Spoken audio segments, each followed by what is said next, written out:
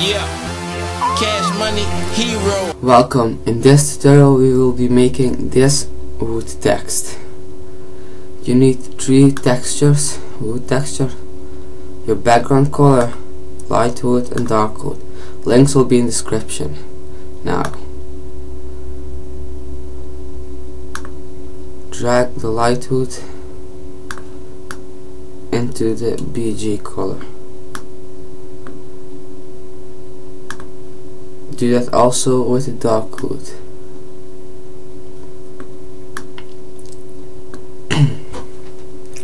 Call the middle layer light wood, and the dark layer dark wood. Now we will be adding text. The font is Bifurc or Bifurc. I will put a link in the description. You can do whatever you want, but I'm going for Cs6.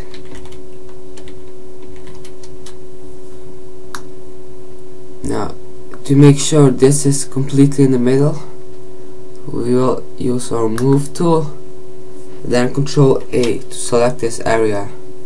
Now click on these 2 buttons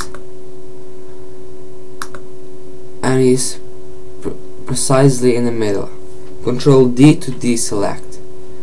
Now hold on Ctrl and click on T of text. Now you have selected the text. Click on light wood and add a mask. Do the same with dark wood. Select the text and add a mask. Make the text invisible. Now we are going to use our rectangle marquee tool.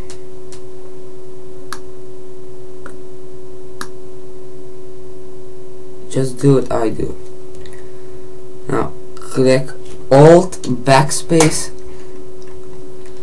and Ctrl D to deselect. You see that you are starting to do what I did here.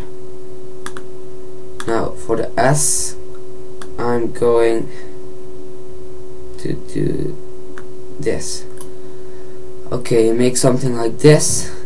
Make sure the size from here to here is something like this. Now select transform selection. Hold shift and go to 45 degrees.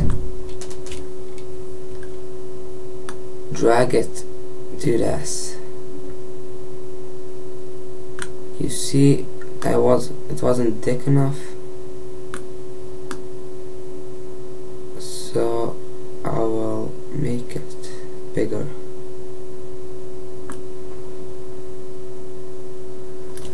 Enter. Now hold Alt and make sure only the S is selected.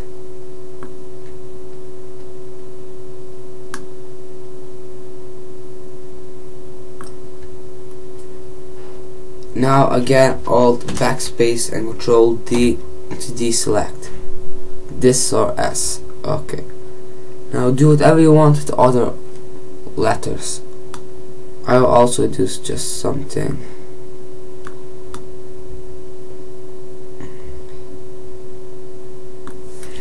Alt backspace, Ctrl D. If you have 2 of the same letters, like IFSs, don't make them the cell. Yeah. That's boring. Do something else with it. I will do it just like what I did with the P. Alt and only the S will be selected.